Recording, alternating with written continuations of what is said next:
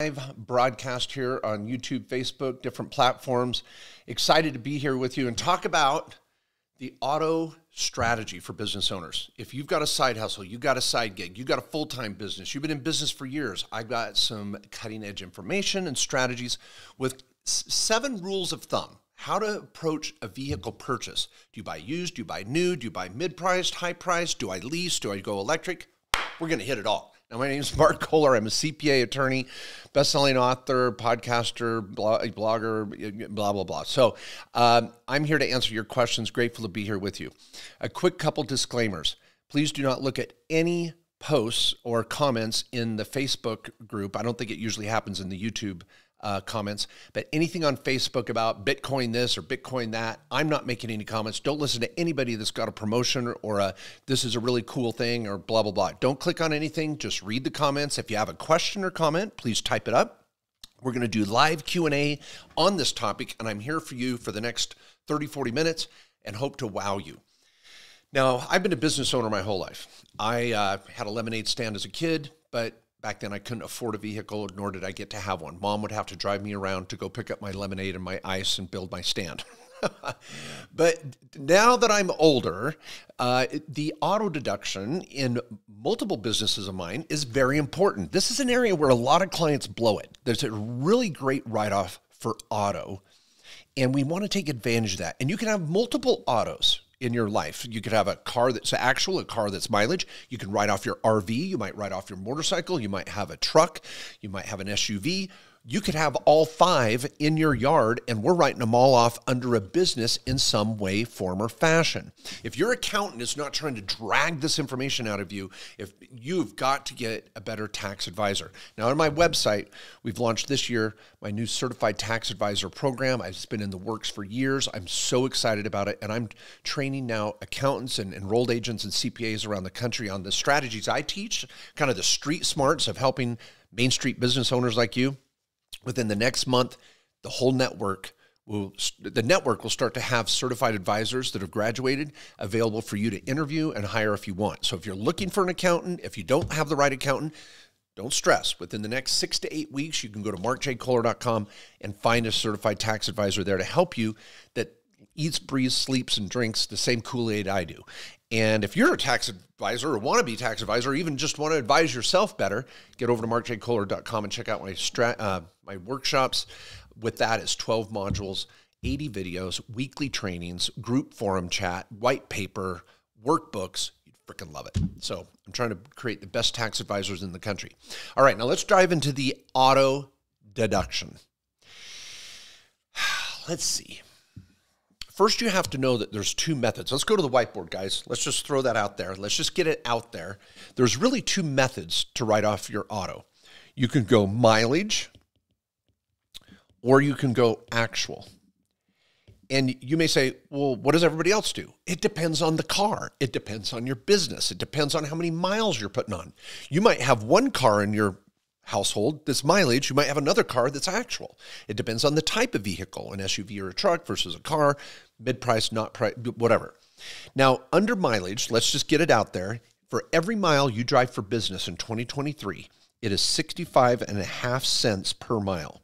So if you put on 10,000 miles, you just got a 6,500 and change write-off. That's a big deal.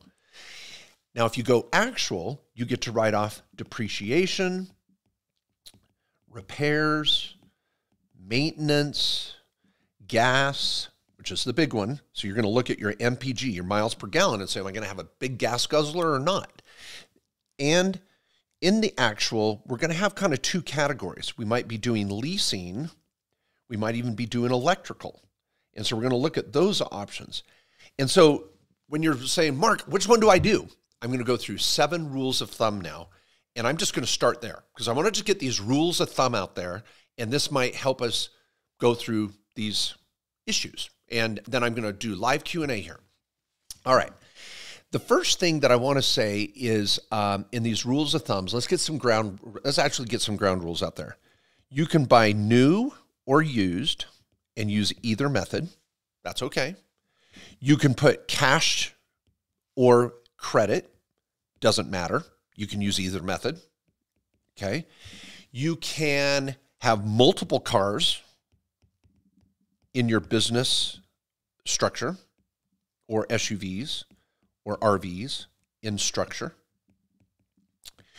You can have family members that drive your business vehicles, and you want to have them, you're getting write-offs for them helping you out in the family with their vehicles. And then finally, you can contribute a car to the business. The business doesn't have to own it on title. Ownership doesn't matter. Ownership doesn't matter. It's just, what matters is use. So use, do you use it for business or not, is all the IRS cares about. And wrapping it with signage, irrelevant. Signage is irrelevant. The IRS doesn't let you write off more because you put the side of the name of your company, irrelevant.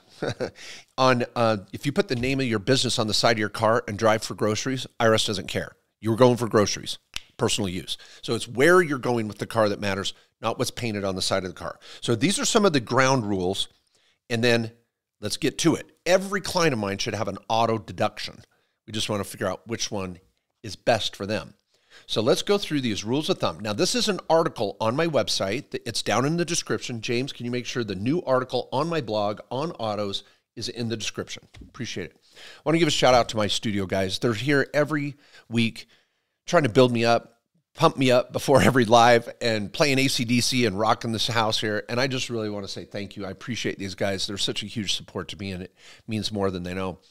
Also, I got a funny story. I hit Route 66 this last week, and I'll tell you about that here a little later. The infamous Route 66. I went into literally Radiator Springs, if you're a fan of the Cars show from Disney. All right, so here's rule number one. All right, everybody? This could be your just rules of thumb. Now, this is going to be, each one of these is kind of like a general rule that if you meet this rule, this is probably the way you're going. So don't let your accountant steer you wrong. Have a good conversation. Okay, so rule number one. Okay, if you're going to have a lot of miles, now this, think realtor, developer, rehabber, contractor, you might be out on the road quite a bit. If you're just working in your home office, you're not going to have a lot of miles. So we got to say, or you're going to have a lot of miles, and you're going to go with a kind of a mid to lower cost vehicle. You're not going out and buying something really fancy. You're not going to have a lot of miles. I'm sorry, you're going to have a lot of miles, and it's not commuting. We should go back to that general rule. We'll go back to that in a minute. But you're going to have a lot of business miles, and it's a mid to lower cost vehicle. And so really your rule of thumb is you're going to go mileage. You're going to go with the mileage method. That's kind of the general rule there. Now, you could buy a car with cash, credit, whatever. This might be a car that costs 20 to 30 grand, used, whatever. And you're just like, I'm burning a ton of miles on this. You're going to go with rule of thumb number one. Now, let's get back to, I've got another ground rule. Commuting is not a write-off. Not a write-off. Personal is not a write-off. You've got to be using the vehicle for business, right? Okay. All right, number two rule of thumb, and we're going to get through these 7 rules, then we'll open it up for Q&A and go wherever that freak we're going to go. Okay, number 2, you're going to have low miles, so not high miles, but lower miles, and it's going to be average cost. So average cost vehicle, low miles, but you're also 50% business use. Meaning at least 50% of the time is business use, and that allows you to unlock actual method. So if you put on 10,000 miles and only 2,000 is business, you're going to be stuck with mileage. But if you've got business, 50% business use or more, then you're going to unlock the actual method.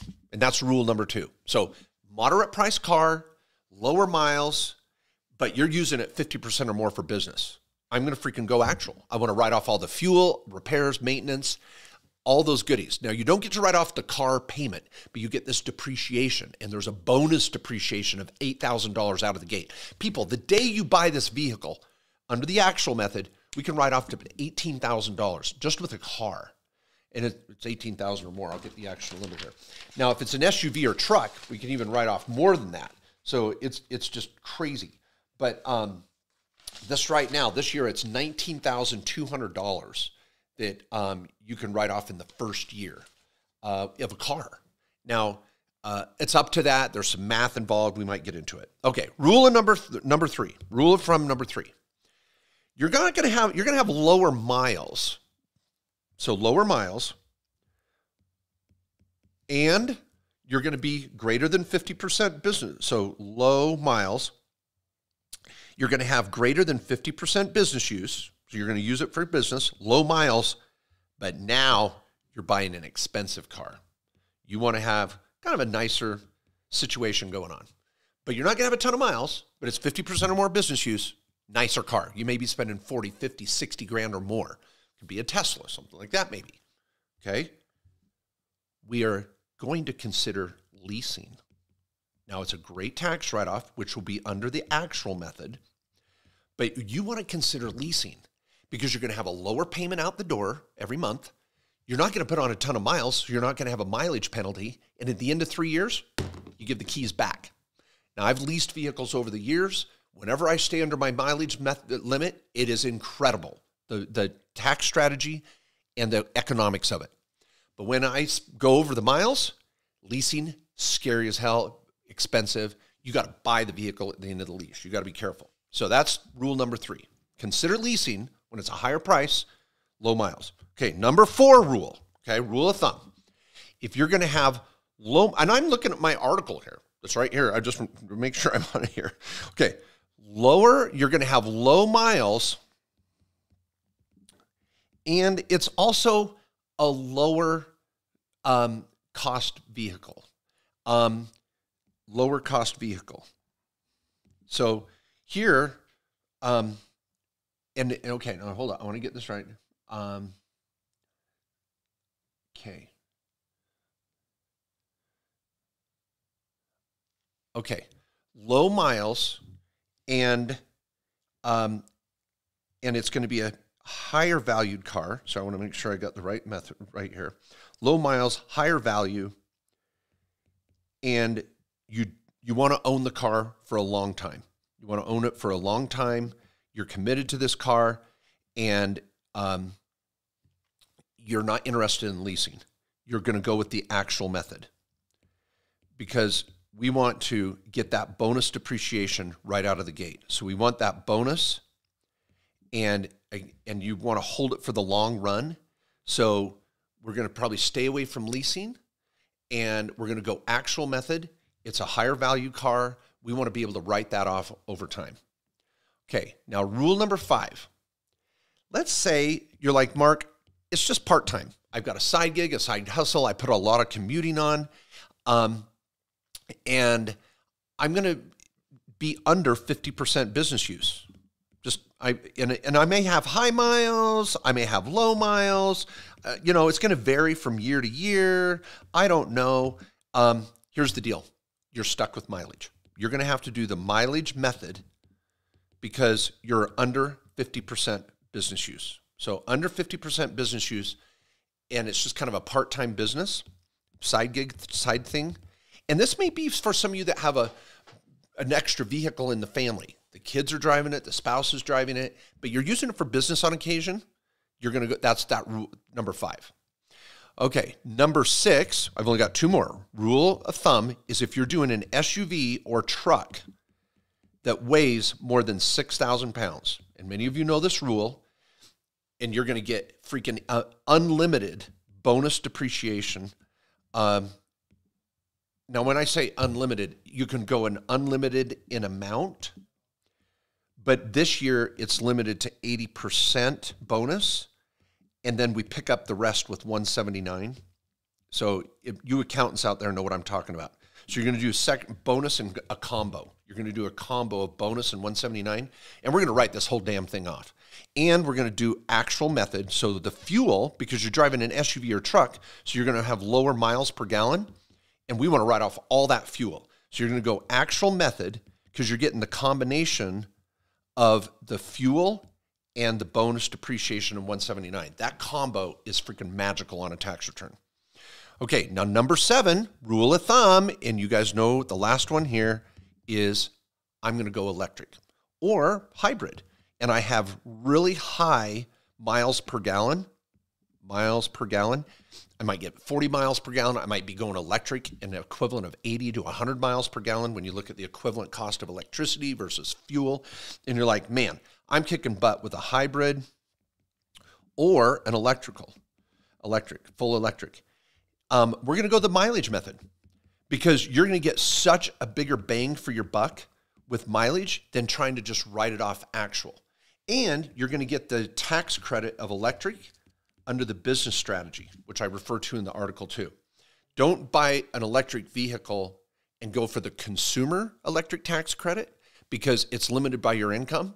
If you put it under the business, there's no limit based on your adjusted gross income. Now, that's another strategy. I refer to it in the article. Now, let's just do a quick example here on the mileage method, just for fun. So let's say I'm driving a Prius or some sort of hybrid, and I'm getting 45 miles to the gallon. All right, so 45, this is a little example here, 45 miles per gallon, and the average gas might be, right now, I just saw it here in my local area, it's $3 a gallon right now. It's down, which is great. So if I go actual method, and I'm 100% business use, and it could be an electric or hybrid, I only get, for every 45 miles I drive under actual, I get to write off my gallon of gas, and then my actual costs, like depreciation and repairs, maintenance. Well, that's okay. But at 45 miles a gallon, check this out, times 0.655, I'm getting a $29.47 write-off for every gallon of gas. Let me repeat that. You go fill up the tank for $3. That's all you get to write off under actual. Under the mileage method, I get to write off $29.47 because I get 65 cents and a half per mile. I'm going to drive 45 miles. I get a write-off of $30. So if you've got high miles per gallon and you're going to, I'm going to go mileage method all day long because I'm going to outperform on the bonus because my gas deduction is going to suck. So this is where on option 7, when you have the hybrid or the electric, it can really pay off. Okay, everybody, those are my 7 rules of thumb. The article's here on the website. You can play with it. We're going to open it up for Q&A. Let's take me off the whiteboard, guys. And James, I might need your help to read some of these questions here for me. Sure thing. Let's tell me what we got. Who are we talking to? Hey, there's okay, so this one was good. I got to scroll a little bit back up. Can you see? Yeah, I can see, but it's a little far away from me. Bigger monitor. That's why I was suggesting. Yeah. Bigger monitor. Okay, so we got Harry Chu. Okay. I think that's how you pronounce your name. I apologize if that's not correct. He was basically bringing up the fact that if you do buy a Tesla, you can charge at home, right? Sure. And then you can use the IRS to write off your utility bill maybe at a percentage. What do you think about that? Okay, so Harry says, I'm going to buy a Tesla. And he says the trick is go with the Tesla because I can charge at home. Exactly. And I'm going to get... I can see a little bit here. Okay. And he says, and I'm going to get this great write-off, and I can write off part of my utility bill. Okay. Harry, be careful saying, the trick is the Tesla. It's the answer to all things, because there's pros and cons here. First of all, Teslas are not cheap. Number 2, if your business use is not over 50%, I'm not writing off actual. See, in order to write off the electricity on charging your Tesla, I've got to show that it's over 50% business use. And then I might be able to write off some of those charging fees, but I got to figure out how much is personal and how much is charging and all that. Go back to my rule number 7.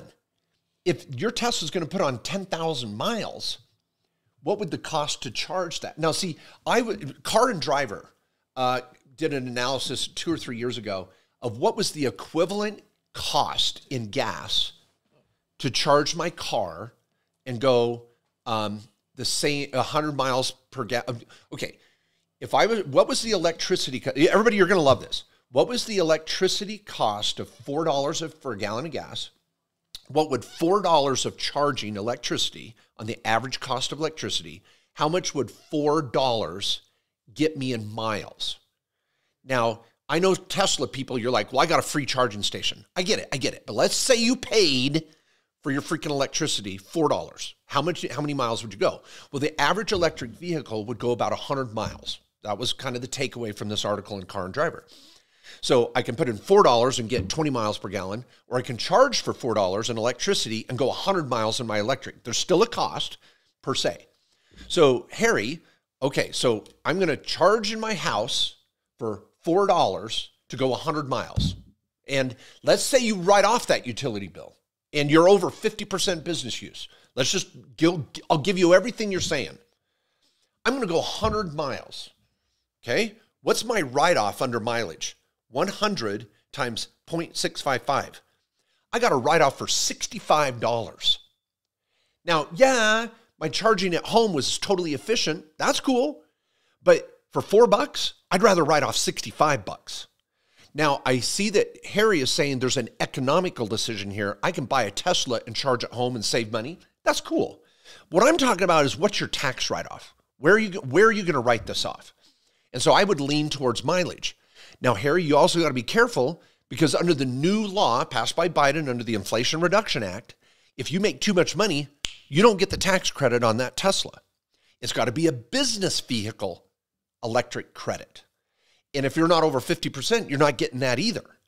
And so for the Tesla may not be the answer for a lot of people. My son bought a Tesla. I thought it was pretty expensive, but he loves his electricity and bill, saving gas and all that good stuff. And I know Tesla's a tribe. I get that. But just, it's not the get all end all when it comes to tax strategy too. Okay, next question. All right, so we got a question. This is from Corey White. I have a studio across town that I drive to grab equipment from and then drive to my shoot sites. Can I write off my miles I drive to the studio as well as miles to my shoots? Yes, absolutely. Now, everybody, this is where, let's go to the whiteboard. Let's say you have a home office, and this is why I like having the home office strategy, even if it's just for a few dollars. And we're going to use, you accountants out there, we're going to use the administrative office exception, the admin exception, just to make sure we got a home office to some degree. Whenever I leave to go do business, that's a write-off. Ching!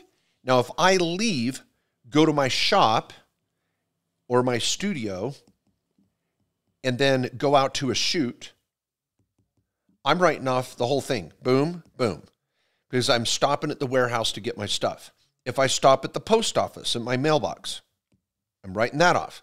If I go to Home Depot to pick up some supplies or some new lights, or if I go to Apple Store, or if I go to Best Buy, or if I'm running errands, I stop and have lunch with a client or a customer, boom, boom, boom, boom. I'm writing all that off. Oh, but you have a day job too? Oh, so you're going to your day job once a day? Not a write-off. You cannot write off the commute to your day job. But going out and about, meeting with your customers and clients and all that, that's freaking all 100% write-off under the mileage method, and you're going to use it and calculate your business use percentage based on your overall total miles. So I love it, Corey. Great question. Next question we have from WRX Drunky. What about if you have two offices? I work half of the time from home and half the time from an office. Okay, so let's go back to whiteboard. This is a common one. And I face this issue. I have a home office, and then I have a Main Street office. Okay, we love our Main Street term. So when I ever go from my home office to my Main Street office, that's commute. I don't even get to write that off. I can't do that. That's commuting. Now, if I go to my, how do I get rid of this thing? What happened? There we go. Now, if I go to my shop, I can write that off. And again, if I go through all these things, if I go to the store, if I to buy stuff for the business, Apple, Best Buy, Home Depot, I'm writing all that off. But when you go between a home office and your main, and if I go to check on my rental property, I'm going to write that off. So, and I go out I travel to a conference and I drive there. I'm going to write that off. But going back and forth between my home office and my Main Street office, that's a commute, not a write-off. There we go. Okay, next question. Next question is a from Swing for the Ring. Am I able to split my car between three different businesses? I'm just using mileage format. Swing for the ring? Swing for the ring. Maybe okay. Baseball or something? All right. Hey, the question being, I've got 3 different cars. No. He says he has one between car, 3 businesses. 3 different businesses. Yes, sir. Let's go to our trifecta, everybody. You've been following me forever, hopefully many of you. We've got our trifecta. So we might have an operational business over here, a little side hustle, a little side gig, or maybe a full business. And then you've got an LLC over here with a rental property. Now, what's tricky here, Swing to the Ring and everybody else, you may have one entity and you've got multiple businesses going into it. That's typically what happens, Swing to the Ring. I'm not going to have multiple Schedule Cs. I'm going to get you into an LLC or S Corp and just run them all into one entity. And so you may think you're dividing your mileage amongst all these businesses, but really it's going to be one line item in your parent company. So this is kind of your parent main company. Now, for any of you that are like new to this concept, please go to YouTube and type Kohler Trifecta. Mark Kohler Trifecta, and I teach how to structure this in some basic ways, and then you can get more training on that. It's a topic in my book, The Tax and Legal Playbook, as well. Now, let's say Swing to the Ring says, well, I've got a rental business over here, and I drive over to check on it, and da-da-da-da-da. Well, I'm going to write off mileage in 2 places here. Number 1, business, and number 2, business. You may say, well, Mark, I have 3 businesses. Well, if they all feed into one entity, I'm going to write it off in one spot, even though you might have multiple operations. But the general answer is, yes, you can write off one car in multiple places, but you can't write off the same miles in multiple places. So if I have 10,000 total miles, I can write off 2 here, 4 here, 1 here, and so I'm at 5,000 miles, and then the rest is personal, sort of thing. You can't write off 2 here, the same 2 over here. You have to divide up your miles.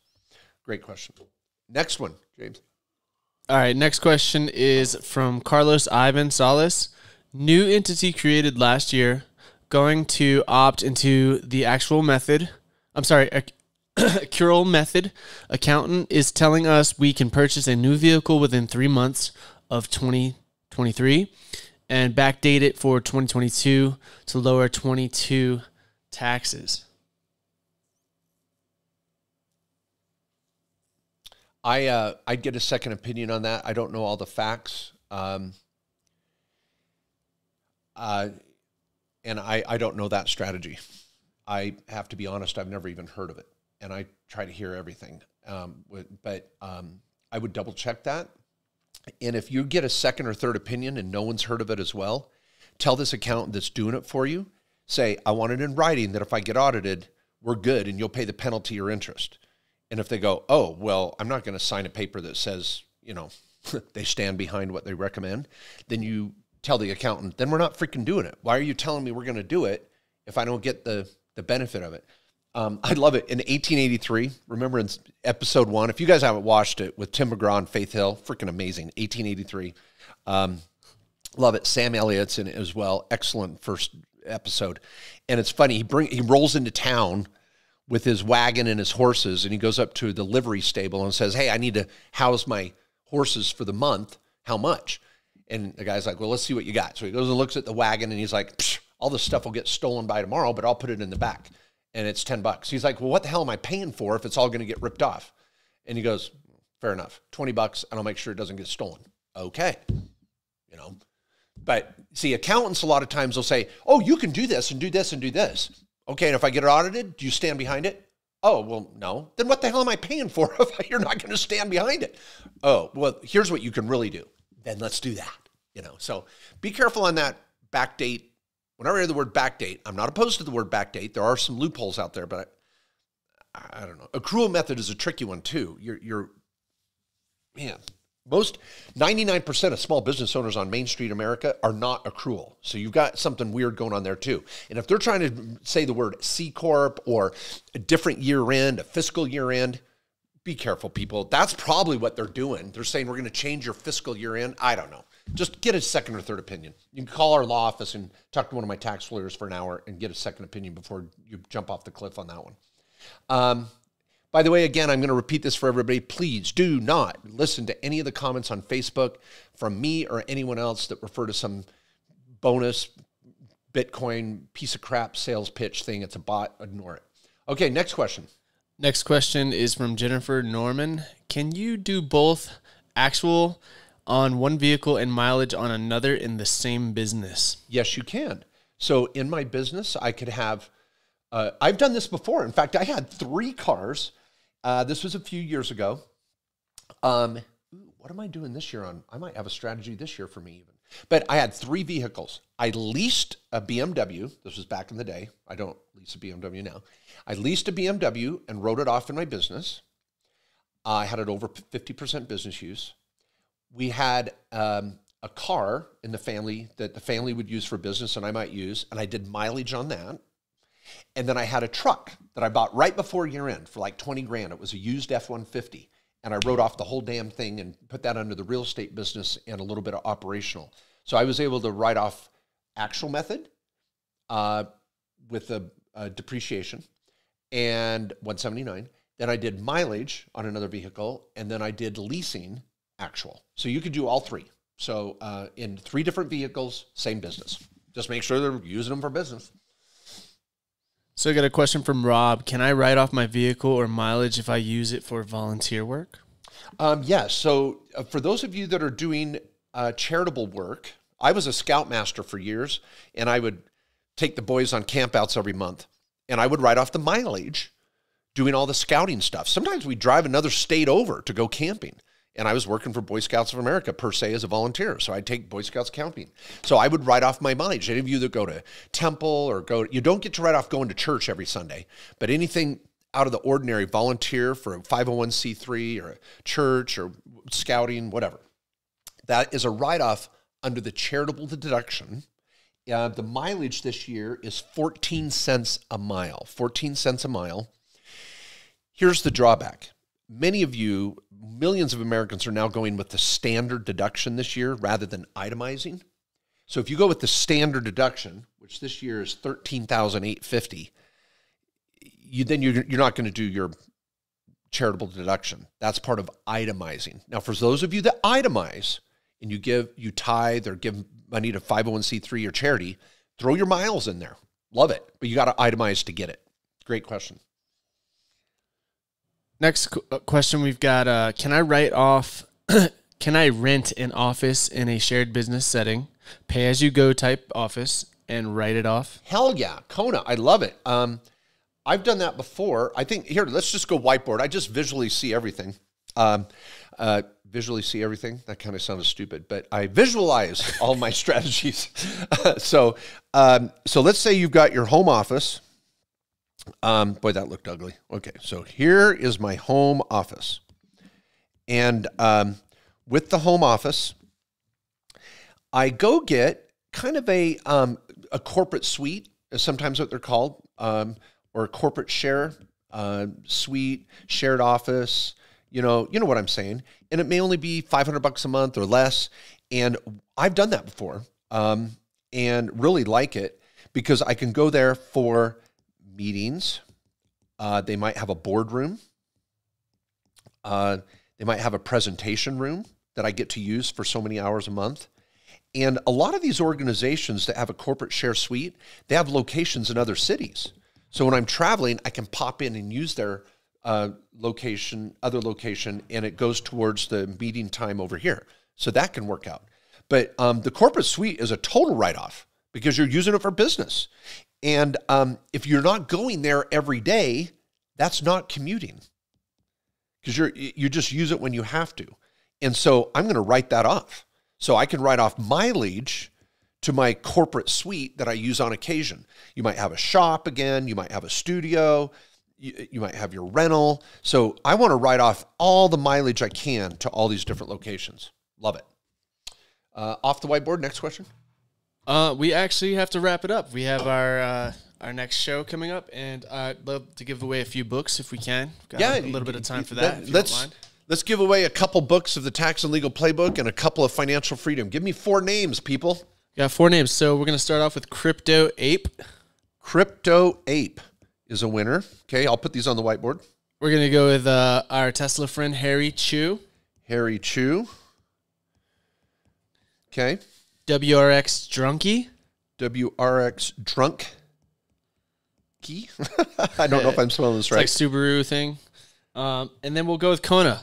Kona. All right. Yes, sir. Now, go to my whiteboard if you could. If any of you want a book, you email Diane at markjkohler.com, and Diane will get you an autographed copy, and she'll send that out to you. And Diane at markjkohler.com. I just want to say to everybody, if any of you want my books, get over to Amazon. It's the easiest, cheapest place to get my books. They'll drop them right away. I've got it on Kindle and audio. I just want to say thank you for being here. Don't give up on your strategies, on your American dream, on your plans. The vehicle deduction's a great one. It's different than travel. It's different than meals. It's different than office and supplies. It's just another tool in your toolbox. And if your accountant isn't trying to drag out a big auto expense into your tax return, we need to upgrade. So again, be checking out my website at markjkohler.com. I've got a free ebook, 30 Ultimate Tax Tips. And I do regular newsletters every week that are free with tips. Please get over there, and deadlines and yada, yada. And if you're interested in looking for a certified tax advisor, the network will be populated with new advisors here in the next 6 to 8 weeks, and you can find an advisor to help you that's speaking my language. Thanks, everybody. Don't give up. Keep living the dream, and I'll see you next week for another